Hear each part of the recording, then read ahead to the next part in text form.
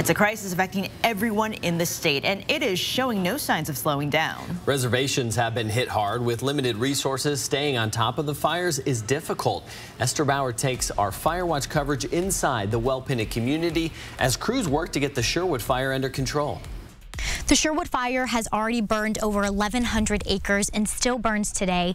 It's just one of the fires contributing to one of the most destructive wildfire seasons in Washington. We are at a crisis right now, and the end of July isn't even here. A crisis of barren wastelands, dead trees, and destroyed livelihoods. It'll kill the ground and burn all the timber, and people make livings off of all that stuff that it's burning. Frank Bayer can't go home right now. The fire is just too close. He's lived in Well-Pinnet for 64 years and just hopes he'll have something to return to. Still losing my home again would be, what would I do? So far, more than 240,000 acres have burned in Washington, and more than 90% of the fires are caused by humans. The escalating fire crisis impacts everyone. Record-breaking heat and devastating droughts have made fighting these fires even harder. It's just too difficult for our folks to actually fight fire offensively during the day. So we've transitioned to more of a night offensive tactics. There's slightly more humidity when the sun goes down, so these teams rest during the day and attack at night.